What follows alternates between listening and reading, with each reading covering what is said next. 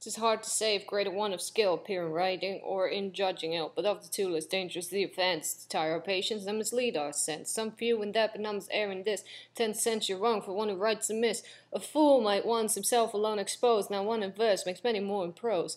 'Tis with our judgments as our watches, none go just alike, yet each believes its own. In poets, as true genius is but rare, true taste is seldom as the critic's share. Both must alike from heaven derive their light, these born to judge as well as those to write. Let such teach others who themselves excel, and censure freely who have written well.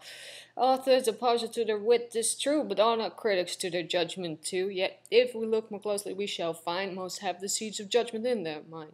Nature affords at least a glimmering light. The lines are touched but faintly, are drawn right. But as the slightest sketch of justly traced is by ill coloring the more disgraced, so by false learning is good sense defaced. Some are bewildered in the maze of schools, and some make coxcombs, nature but more fools. In search of wit, these clues their common sense, and then turn critics in their own defense. Each burns alike who cannot write, or with the rivals their eunuch spite. All fools still have an itching to the right, and fain would be upon the laughing side. If maybe a scribble in Apollo's spite, there are who judge still worse than he can write. Some have at first for wits and poets passed, turned critics next, and proved play fools at last. Some neither have can for wits nor critics pass, as heavy mules are neither horse nor ass. Those half-learned witlings number as in our isle, as half-formed insects on the banks of Nile. Unfinished things one knows not what to call, their generation so equivocal. To tell 'em would 100 tongues require, or one fain wit that might 100 tire. But you who seek to give a merit fame, and justly bear a critic's noble name, be sure yourself and your own reach to know how far your genius, taste, and learning go. Launch not beyond your depth, be discreet, and mark that point where sense and dullness meet. Nature to all things fixed the limits fit, and wisely curbed man's proud pretending wit. On the land where here the ocean gains, in other parts leave white sandy plains. Thus in the soul where memory prevails, the solid power of the understanding fails. Where beams of warm imagination play, the memory's soft figures melt away. One science only will one genius fit, so vast is art, so narrow human wit. Not only bound into peculiar arts, but often those confined to single parts. Like kings we lose the conquest gained before, by vain ambition still to make him more. Each might his several province well command, would all but stoop to what they understand. First follow nature, and your judgment frame by her just standard, which is still the same, unerring nature, still divinely bright, one clear, unchanged, and universal light, at once the source and end and test of art. Art from that fund each just supply provides, works without show and without pomp presides. In some fair body does the informing soul with spirits feeds, with figure fills the whole. Each motion guides and every nerve sustains. Itself unseen, but the effect remains. Some to whom heaven in wit been profuse want as much more to turn it to its use. For wit and justice are often at strife, though men at each other's aid like man and wife. 'Tis more to guide than spur to muse his steed, restrain his fury than provoke his speed. The winged courser like a generous horse shows much true mettle when you check his course. Those rules of old discovered, not devised, are nature still, but nature methodized. Nature, like liberty, is but restrained by the same laws which are first herself ordained.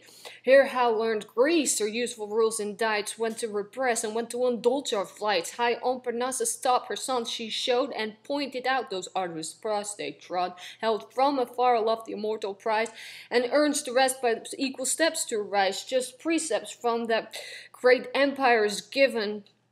She drew from them for what they derived from heaven. The generous critic found the poet's fire, and taught the world with reason to admire. Then critics the muse's handmaid proved, to dress her charm and make her more beloved. But following which from that invention strayed, who couldn't win the mistress wooed the maid. Against the poets their own arms they turned, sure to hate most men from whom they learned. So modern apothecaries taught the art by doctors' bills to play the doctor's parts. Bold in practice of mistaken rules, prescribed apply and called their masters fools. Some of the leaves of ancient authors pray, nor time nor moss ever spoiled so much as they. Some dryly plain without invention aid, while dull receipts of poems may be made. These leave the sense they're learning to display, and theme explain the meaning quite away. You then, whose judgment the right course would steer, know well your ancient proper character, his fable, subject, scope on every page, religion, country, genius of his age. Without all these at once before your eyes, cavil you may, but never criticize. Be Homer works you study and delight, read them by day and meditate by night. Thence from your judgment whence the maxims bring, and trains their muses upward to their spring. Still with itself compare the text peruse, and let your comment be the Mantuan muse. When first your marrow his bottomless mind, a work that outlasts the immortal Rome design. Perhaps he seemed above the critic's law, but from nature found a scorn to draw. But then to examine the every part he came, nature and Homer were, he found the same. Convinced, amazed, he checked the bold design, and rules as strict as labor work define, as if the stature had overlooked each line, learned hence from ancient rules the just esteem. To copy nature is to copy them. Some beauties yet not precepts can declare, for hence happiness as well as care. Music resemble poetry in each, are nameless graces which no methods teach, and which a master's hand alone can reach, if where the rules not far enough extend, since rules were made but to promote their end. Some lucky license answers to the full the intent proposed, that license is a rule. Thus Pegasus, their way to take, may boldly deviate from the common track. Great wit sometimes may gloriously offend, and rise to faults true critics dare not mend. From vulgar bounds with brave distort their part, and snatch a grace beyond the reach of art, which without passing though the judgment gains the heart, and all the ends at once attains. In prospect thus some object please our eyes, which out of nature common order rise, the shapeless rock or hanging precipice. But to the ancients thus their rules invade, as kings dispense with laws themselves have made. Moderns beware of if you must offend against the precepts, never transgress it, and let it be seldom and compelled by need, and have at least the precedent to plead. The critics else proceeds without remorse, seizes your fame and puts the laws to force. I know there are to whose presumptuous thoughts those freer beauties even in them see faults. Some figures monstrous and misshaped appear, considered singly or beheld too near, which but proportion to their end, their light or place, true distance reconciles from forming grace. A prudent chief not always must display his powers in equal ranks and fair array, but with the occasion and the place comply, conceal his force, name seems sometimes to fly, those oft are statuettes which errors seem, nor is it Homer knots, but we that dream. Still green with base each ancient altar stands above the reach of sacrilegious hands, secured from flames, from every fiercer rage, destructive war, and all-involving age. See from each clime the learned their incense bring, here in the tongues consenting pagans ring, in praise so just let every voice be joined, and fill the general chorus of mankind. Hail bards triumphant, born in happier days, immortal heirs of universal praise, those honors which increase of ages grow, as streams roll down, enlarging as they flow. Nations unburn, your mighty names shall sound, and worlds applaud that must not yet be found. Oh, may some spark of your celestial fire, the last, the meanest of your sons inspire, on weak wings from far pursue your flights, close while he reads, but trembles as he writes, to teach vain wit the science little known, to admire superior sense and doubt their own. Of all the causes which conspire to blind man's erring judgment and misguide the mind, what the weak head of the strong by as rules its pride, the never failing vice of fools. Whatever nature has its worth denied, she gives in large recruits the needful pride. For as in bodies does in souls we find what once in blood and spirit swelled with wind, pride where wit fails steps in our defense and fills up the almighty void of sense.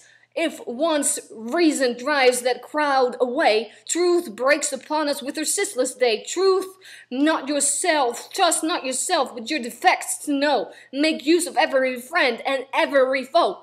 A little learning is a dangerous thing. Drink deep or taste not the Perean spring. Their shallow draughts intoxicate the brain, and drinking largely sobers us again. Third at first sight, which what the muse imparts.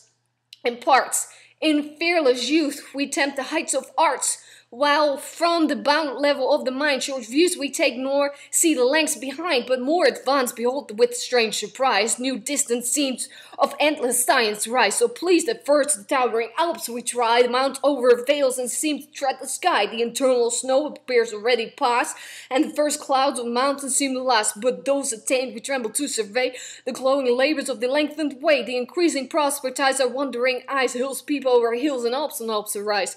A perfect judge will read each work of wit, with the same spirit that its author writ, survey the whole nor seek the slight faults to find, where nature moves and rapture warms the mind, nor lose for that malignant dull delight, the generous pleasure to be charmed with wit, but in such lays that never ebb or flow, correctly called or regularly low, that shunning faults one quiet tenor keep, we cannot be blamed indeed, but we may sleep, when wit, what's nature, what affects the heart, it's not the exaction of peculiar parts, it's not a lip or eye or we beauty call, but the joint force and full result of all, thus when we view some well-proportioned dome, the world's just wonder, oh, even thine, O Rome, no single part's unequally surprised, all comes united to the admiring eyes, no monstrous height or breadth or length appear, the whole at once is bold and regular.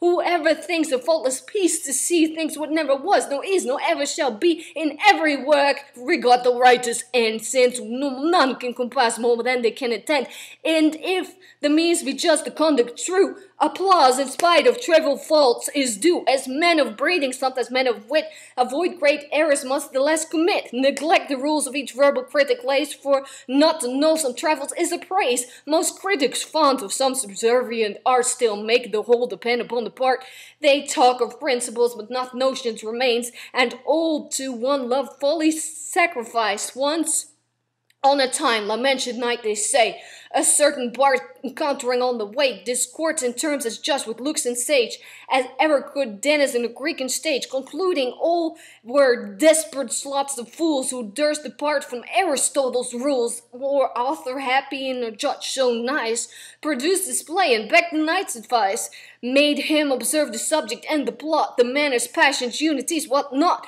all which, exact to the rule, were brought about, were but a combat in the list left out. What, leave the combat out? Knight exclaims. Yes, or we must renounce the stage right. Not so, by heaven, he answers in a rage. Knights, squires, and steeds must enter on the stage, so vast the throng the stage could never contain, then build a newer, acted in a plain. Thus critics of let judgment can caprice, curious, not knowing, not exact, but nice, form short ideas and offend in arts, as most in manners by love of parts. Some too concede alone their taste combine, and glittering thoughts struck out in every line, pleased with a work where nothing just or fit, one glaring chaos, and a heap of wit. Poets like painters thus, unskilled to trace the naked nature and the living grace, with gold and jewels covered every part, and hide with ornaments their want of art. True wit is nature to advantage dressed, what oft was thought, but never so well expressed, something whose truth convinced at sight we find, that gives us back the image of our mind, as shades more sweetly recommend with light, so modest plainness sets of springly wit, for works may have more wit than does them good, as bodies perish through the excess of blood, others for language all their care express, and value books as women, men will dress.